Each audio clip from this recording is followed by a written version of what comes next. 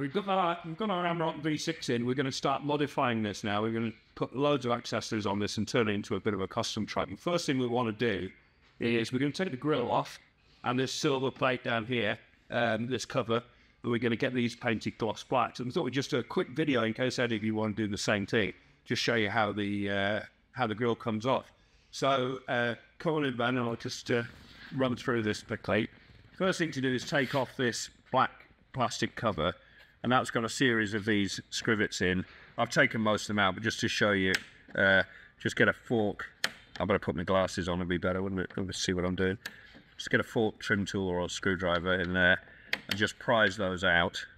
And there's a whole series of these, and then you can just lift that cover out, wiggle it out from underneath the air intake, and just pop it to one side. I did put a scrivet in there.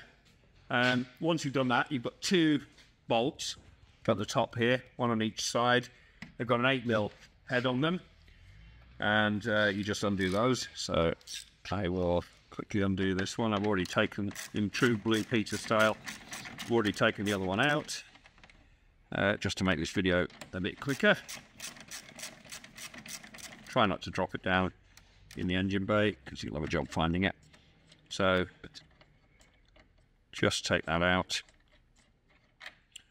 Okay, so there's two of those, one there, and then it's the next bit is really down to brute force. So we've just taken this out just to try to see which is the best way. As with all these grills, we need a bit of a pull. Found the best way is to get down below, just get your fingers over the top of the black bit there, and just give it a bit of a yank, and then this bit here, I'll just get my trim tool. That should just clipped on the end there. Just prise that off, like that. I did, and that comes off, and then you've got connections up to here. So you've got to unplug the camera if you've got a camera fitted on there, which most of these have. So that just twists off from there. And then you've also got the washer pipe. Probably should have done this before I pulled the grill off, but this is dead easy. Just squeeze that and pull that apart. And then you take the grill off, put it to one side.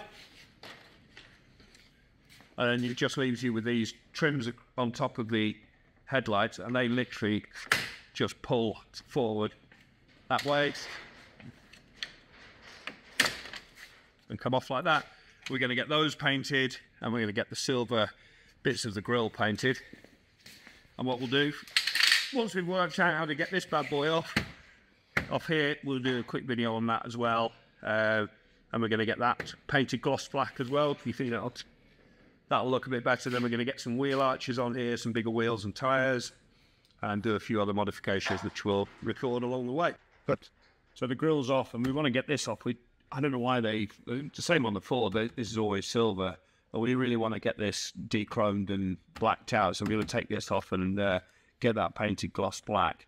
So the first thing to do is to take this black plastic trim off the bottom of here. So 8mm, there are 8mm heads on them. There's a whole series of bolts along here. Just whiz those off all the way along.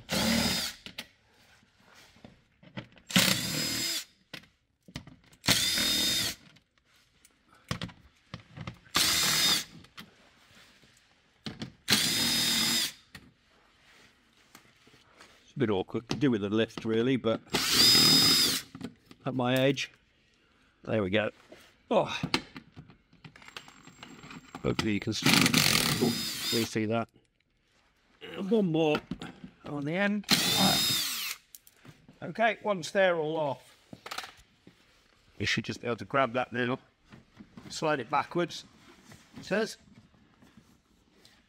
I missed one. No. Okay, it's not as easy as it is on the Ford. It's holding that one there.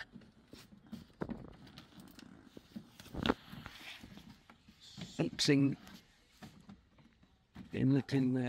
There we go. Just pull that off. There's a clip goes into there, so slide it backwards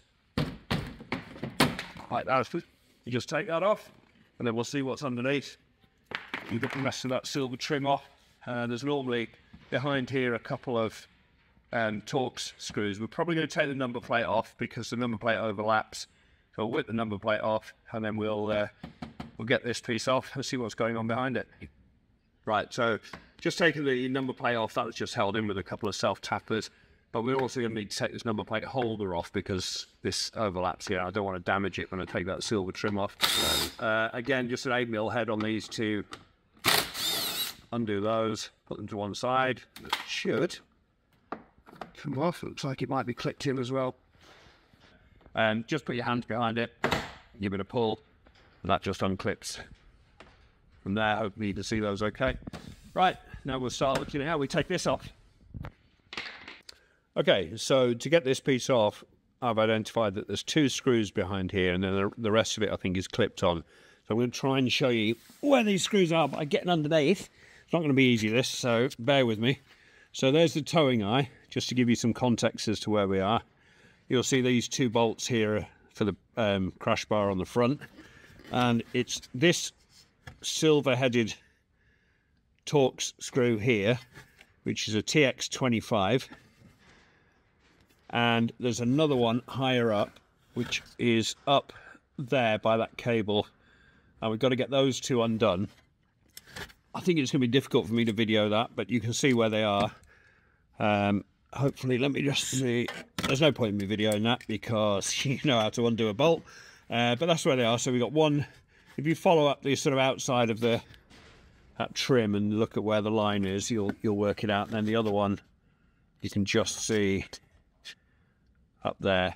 So we'll get those 2 off, and then I think we'll be able to just pull that trim off because it looks like there are some clips which you can't see on here, but there's one just there, and we should be able to unclip those and pull that off. Okay, so we've got those 2 screws out on both sides, and now we've got to try and undo these clips, which is really difficult to show you. You can see there's one there, and there's another one higher up. They're not too difficult actually. You just push them to one side and they should pop out okay. I've just done the other side. You can just see up at the top there, that's where the 3rd one is. So pop those out and then we should be able to pull the rest of it straight off. So these 3 clips are out. In fact, well, you should get the top one out there. And then we've got a series of clips across here, which are definitely going to be more tricky. You could just cable them up, take a bit of brute force. They will come. You bend the inside down there. He says, 1 minute to go. That's interesting, right? Coming up quite as I expected because silver's separating from the black bit. Oops. Okay, maybe we don't need to undo those sensors then, because it looks like that black piece underneath is clipped onto the silver bit. There you go. So if you push the black bit in, we can leave that there because this is the bit we've got to paint. So now we've got our silver trim off and our grille, little bits are above the headlights. So we're going to whip those down to the paint shop. We'll get those painted cloth black. That will transform the front end of this vehicle.